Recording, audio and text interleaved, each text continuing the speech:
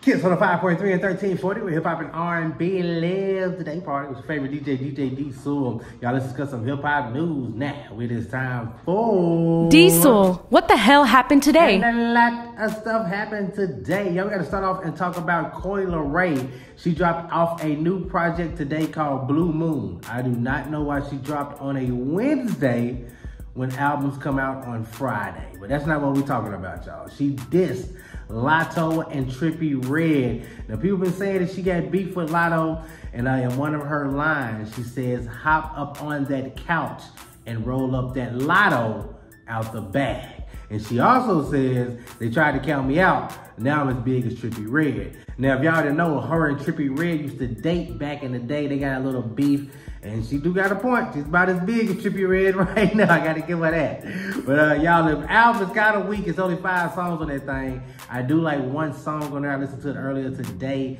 It's called Still Dreaming. That song goes hard. But y'all get off Coi Leray. She's trying to diss Latto and Trippie Redd. Y'all, in other news, Doja Cat, she announced her new album, Scarlett, will be dropping September 22nd.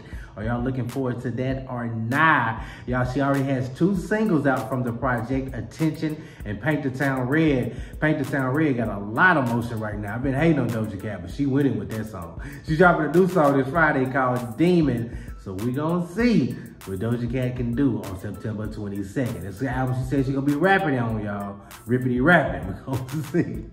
Y'all, Jay-Z, he returned to Instagram, but it's to promote his new film.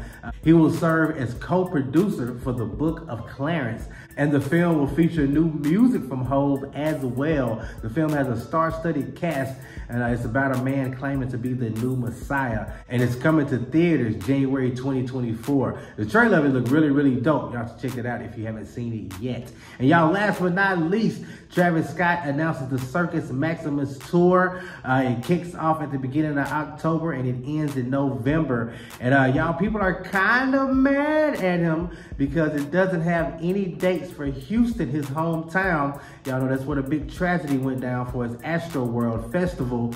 So people kind of wondered if he's gonna come back and perform in Houston, but this is just the first leg announcements. I think it's like 22 dates he announced, and it's just in North America. So you already know he got to go all over the world, and he'll probably announce another leg soon. So he might be headed back to H-Town. I don't know. We're gonna see. But y'all, that's what the hell happened today. I'll be back tomorrow, 2 p.m. sharp, right here on the Kids on the 5.3, 1340.